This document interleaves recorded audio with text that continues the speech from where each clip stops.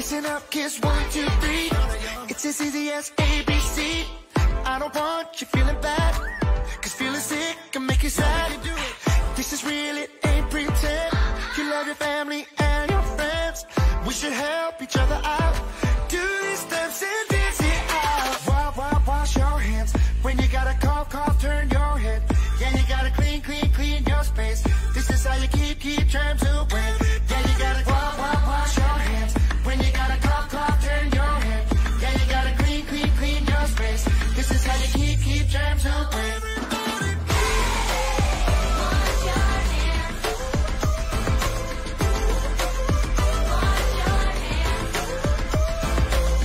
This is how a movement starts, when everybody does their part. Now you know just what to do. Show the world that they need to. Wash your hands. When you got a cough, turn your head. Yeah, you gotta clean your space. This is how you keep germs away. Yeah, you gotta wash your hands. When you got a cough, turn your head. Yeah, you gotta clean your space. This is how we keep germs away. Yeah, you gotta wash your hands.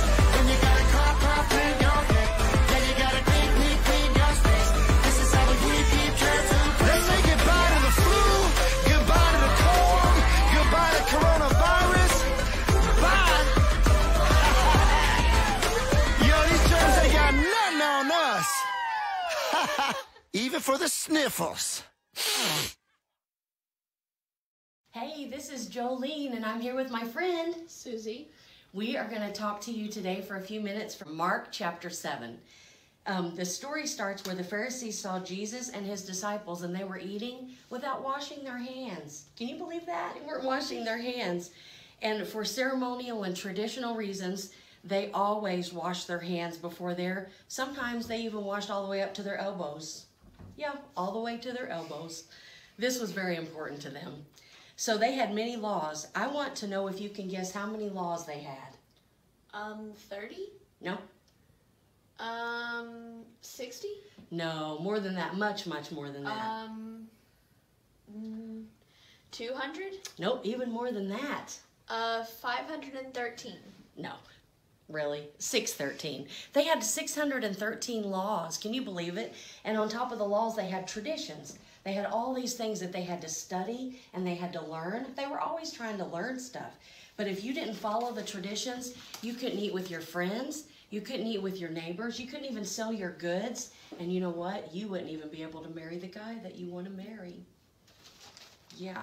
So, anyway, about that, I brought you a prize for helping me today. Oh, I just want to say you. thank you. Yes, you're so... Oh, wait. I'm going to need you to wash your hands first. Okay. Let's go. All right, so we're here in the bathroom. There is your towel, here's your soap, and here's your water. So I'm gonna need you to wash your hands, okay? Okay. I need you to wash them really good. Go ahead and get started. And I want us to make sure she washes her hands, okay? Oh, clean under those nails. Yes, clean between your fingers. Yes, scrub more and more. Oh, come on. Scrub the top of those hands.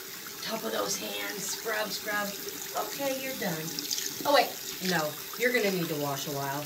Go ahead and keep washing. Yeah, she needs to wash.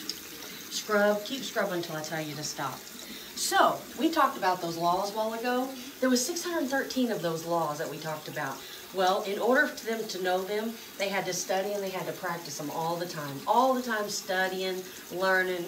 Am I done? No, you need to keep washing. Okay, they were all the time studying and following these laws. No. But while they were doing this, they ended up forgetting them up. No. They forgot the most important law. Do you know what that was? No. It was to love God. Yeah, go ahead. You can finish. Rinse those things off. I think your hands are clean now. And there's your towel. Okay. So, Jesus and his disciples were eating when the Pharisees noticed they hadn't washed their hands before they ate. So they couldn't believe that Jesus was okay with that. But Jesus didn't really care a bit about their dirty hands. You know why? because they were doing what he wanted them to do. He told the Pharisees that there were more important things to do, and that was loving God and loving others. They were traveling and telling people all about Jesus, and that's what he wanted them to do. He was teaching them how to repent and telling them how to have a clean heart. So that's what we're going to do today, is we're going to show the people here how to have a clean heart, okay? Do you have your heart and your marker? Yeah. Okay, very good. Okay, so here's our heart when we were born, okay? Right? It's clean. Is it clean on both sides? Ah, perfect. It's clean on both sides. Our heart is clean, all clean when we're born. And as we live, our heart gets lots of black marks on it as we do things we shouldn't. So let's talk about some of those things. What happens when you tell a lie? Black mark? Yeah. Black mark. Okay, and then, what's this one? What about, like, if you talk back to your parents? I think you'd get a black mark for that. Yeah. What about if you hit or punch somebody, if you get mad? Yeah. Yeah, definitely that one. Okay. What about if you, what about, like, if I pushed my sister?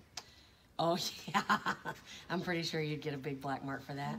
What happens if you're in the grocery store and you just, like, put a little piece of candy in your pocket? I mean, it's just a little candy. You know, but you'd still... You still get a black mark, wouldn't Yeah. you? I'm pretty sure. Yeah, that's unacceptable.